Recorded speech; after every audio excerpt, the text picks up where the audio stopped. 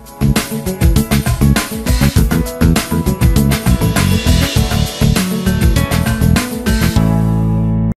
శ్రీరాంపూర్ మండలంలోని మడిపల్లి గ్రామంలో వడ్ల కొనుగోలు కేంద్రాన్ని ఏర్పాటు చేయాలని ఆ గ్రామస్తులు రైతులు కోరారు.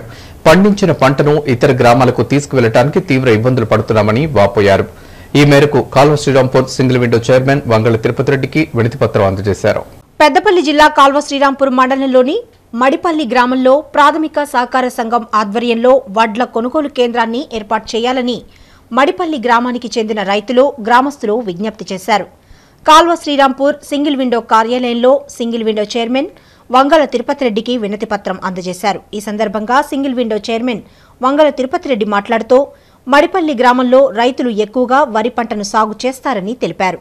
పండించిన పంటను ఇతర గ్రామాలకు తీసుకువెళ్లడానికి ఇబ్బంది పడుతున్నారన్నారు. గ్రామస్తులంతా ఏకమై ఏకగ్రీవ తీర్మానం చేసుకుని వినతిపత్రం అందజేసినట్లు వెల్లడించారు.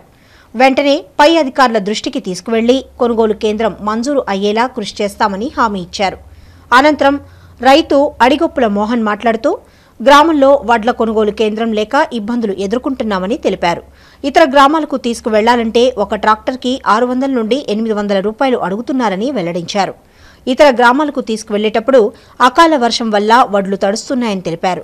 కొనుగోలు కేంద్రం లేక దళారుల వద్ద రైతులు అమ్మి మోసపోతున్నారని ఆవేదన వ్యక్తం చేశారు.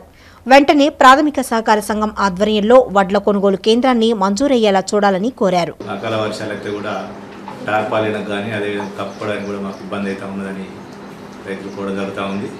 దాన్ని దృష్టిలో పెట్టుకొని వారు గ్రామస్తులందరూ సర్పంచి అందరూ కూడా ఏకగ్రీవంగా తీర్మానం చేసి ఆ తీర్మాన పత్రాన్ని కూడా ఈరోజు సొసైటీ చైర్మన్గా నాకు అందజేయడం జరిగింది. దీనిని త్వరితగతిన డీసీఓ గారికి, జిల్లా అధికారి అయినటువంటి డీసీఓ చంద్రప్రకాష్ రెడ్డి గారికి మేము దీన్ని అందజేయడం జరుగుతుంది. దీంతో వెంటనే ఈ యొక్క కేంద్రాన్ని వరి కొనుగోలు కేంద్రాన్ని ఏర్పాటు చేయాలని డీసీఓ గారికి కూడా సిఫారసు చేసి ఏర్పాటయ్యే విధంగా తక్షణం ఏర్పడే విధంగా దీన్ని చేస్తామని. పోవడానికి ట్రాక్టర్ కిరాయిలు కానీ ఇక్కడ మడిపల్లి లోకల్ అయితే 300 అవుతాయి. ఇందుకు ధాన్యం తరలించడానికి 600 నుంచి 800 రూపాయలు ఖర్చు వస్తుంది. మరియు వర్షం అకాలంగా వర్షం వచ్చినప్పుడు కూడా ధాన్యం మేము అంకంపల్లికి మరియు ఆసనపల్లికి పోయేవరకే సెంటర్ పోయేసరికి తడిసే పరిస్థితి ఏర్పడుతుంది.